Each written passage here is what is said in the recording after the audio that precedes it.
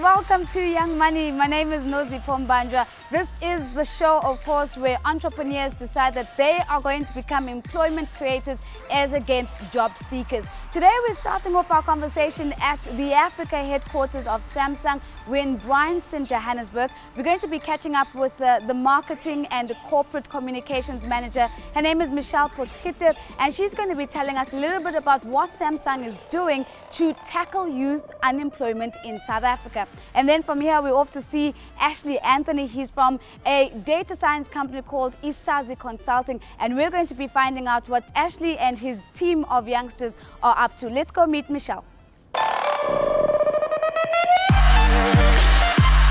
Michelle, thank you so much for making the time to join us. Give us a sense of why the challenges and issues facing young people are important to Samsung. Well, Samsung South Africa is very lucky because for the first time we've been included in a campaign that is rolled out across the globe from Samsung perspective. So 8 subsidiaries or 8 countries have been selected to identify a key issue within their market which they would like to address. And in South Africa we've identified unemployment amongst our youth as the key issue that we would like to tackle over the next couple of months. And Samsung has done some research obviously around this particular issue. What are the most pertinent findings that are coming through? Well, we conducted research amongst millennials, as we call this group, or the youth, age 18 to 34, of what are the key issues that affect them. And obviously besides crime in South Africa, which we all know is a real issue, unemployment came up. Yes. And it is 50-50% or 49-51% male-female youngsters who say this is a real issue. They are urban as well as rural based. And it is across all the racial groups within South Africa. So it's not a problem unique to a specific race group, it's common. So 47% of youngsters today say they can't find formal employment. And that is a real concern and a social issue which we need to address as a corporate. So it's a big social issue. How then does Samsung begin to think about its role in trying to alleviate some of the pressures that are contributing to youth unemployment? So it's called, our program or campaign is called Mixed Talents. And what Mixed Talents entails is bringing 2 different minds together at the end of the day, people from different environments to solve an issue. So we're bringing together 2 individuals. The one is a property developer, a youngster called Jonathan Liebman, and a coach by the name of Carol Kaufman. And these 2 will tackle this problem. Obviously, they'll bring their different perspectives to discuss, and they also call upon South Africans and youth to address this issue. We've also had people from Wits Business School, from Gibbs, economists, industrialists, all participating in the discussions over a series of workshops to bring different perspectives to this problem and to build a potential solution. What does success look like? At the end of these conversations and the workshops, what does success look like for Samsung? Well, for us, it's not about products. It's not about selling more products. It's about using our technology to help these people to craft a solution. And at this point in time, we've been engaged in a series of workshops. And it's not to say this is the solution. It looks as if we're moving towards an app which will drive a solution to unemployment. Are you able to then engage government or any other stakeholders once you've reached conclusion of your own work to then share your findings and put on the table some of the proposals that could actually be the solution that the country is looking for? Well, currently the discussions all allude to various possibilities, which we share on different public platforms. But we intend to launch a solution at the end of the day into the marketplace, a prototype, which we will then leverage and hope that youngsters or young South Africans will use as a formal tool or as a formal solution to unemployment. And just as a final question, you're thinking around the importance of the youth demographic for a player like Samsung. What does getting this problem right mean for the future of the business? Well, I don't think we're idealistic to think that we'll solve it, that Samsung will solve it. We want to play a small role in contributing to this social problem in South Africa. And we believe that when we bring great minds together, people from different perspectives, we can find a solution to issues in our country. Hey guys, we're now sitting down with the geek team from Isazi Consulting. Let's find out what these guys do on a daily basis. Guys, such a pleasure to meet you. Just give me a sense of who you are and what role you're playing in the company. I'm Dario. I'm the technical director here at Isazi, me and Obi anyway. And my real role is to kind of assist the technical team and help them out with their problems and also liaise between business and technical. And your background? My background is in computer science and applied mathematics. Okay, so geek number one's a computer scientist. Let's get Obi, all right? Just give us a sense of what you do, Obi. Obakeng Moepya. I'm a data scientist, actually, by trade, and I studied applied maths. So I'm an applied mathematician. Applied mathematician, and in the company you're a technical director as well? Yes, I'm a technical director. Day to day I do all sorts of modeling and optimization. Yeah, higher grade stuff. So you do higher grade stuff on a daily basis. Awesome. Let's move over to the next Ashley, right? Yes. I'm Ashley Anthony. I'm the managing director of Isazi Consulting, and I take care of all the business side of things and dealing with all the clients and the deals. And what's your geek background, Ashley? I'm a geophysicist by qualification. Applied mathematician, a geophysicist, and what was your title again? Technical the technical director come together and you guys put together this company. What inspired Isazi? And maybe Ashley, let me start with you. Where did this idea come from? Sure. Well, Dario and I both studied together at Wits University, where we met Obakeng. And we used to talk about all the different types of problems that exist in Africa. And we felt that there's definitely a need for a company that focuses on a niche, which is data science.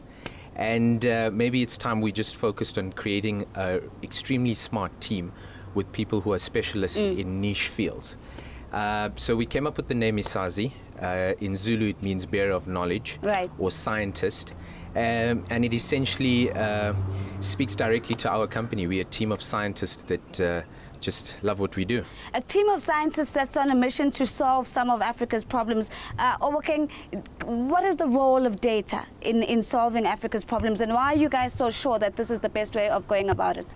I think the role of data is actually to give us information. I mean, data gets used and spread around on a daily basis, and we use this data, we harness solutions from this data in order to provide meaningful insights into certain problems. So I'll give you an example. You're on your cell phone and you're busy typing, and you get this predictive text, right? Right. And that all stems from data.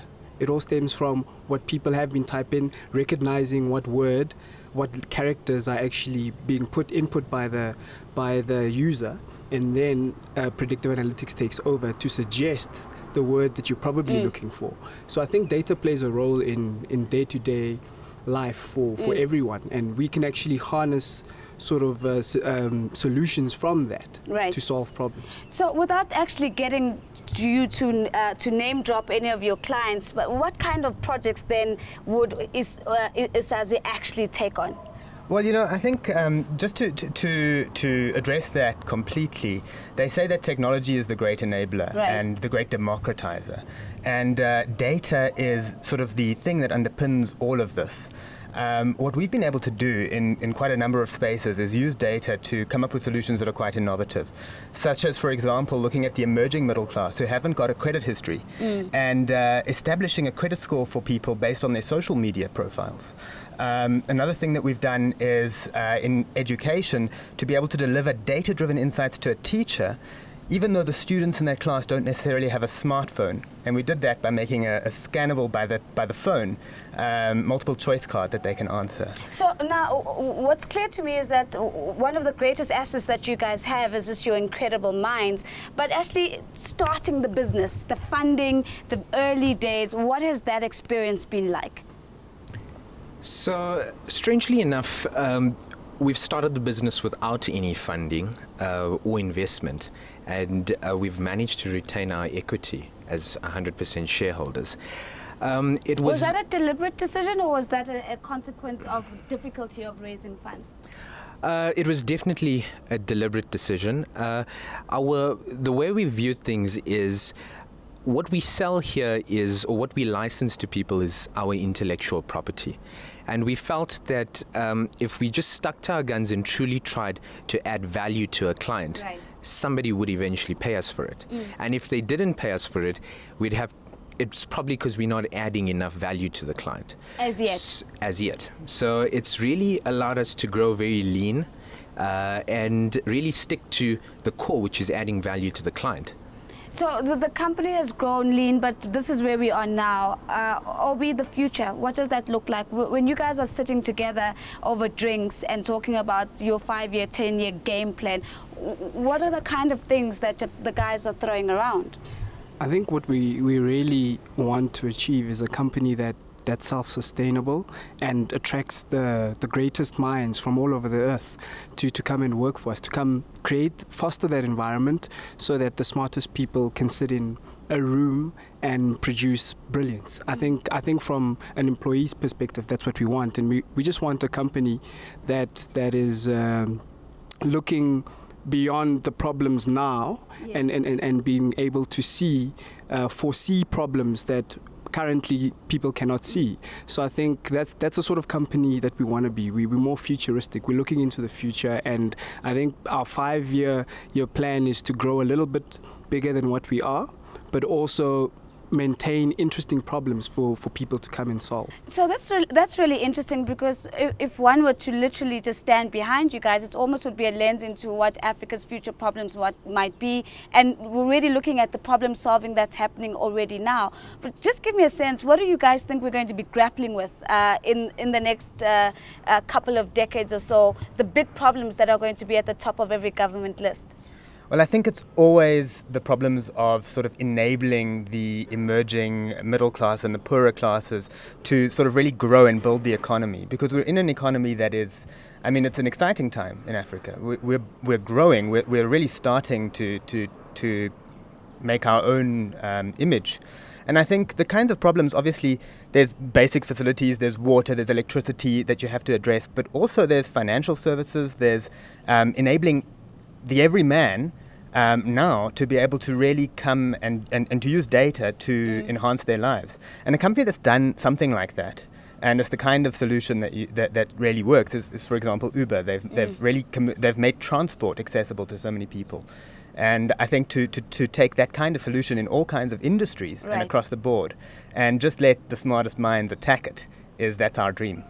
Guys, I think you've heard it for yourself. The smartest minds attacking both the current problems as well as the future problems on the continent. Sounds to me like this continent and this country is in safe hands. This is the team from Isazi Consulting. Thank you so much, guys, for making the time to join us. Now, remember that if you want the Young Money crew to come to you, all you need to do is just drop me a tweet. The hashtag is YoungMoney410. Following me at CNBC Africa and, of course, at The Real Nosy. Let us know what your business is doing and let us help you get to the next level. Until next time, it's goodbye.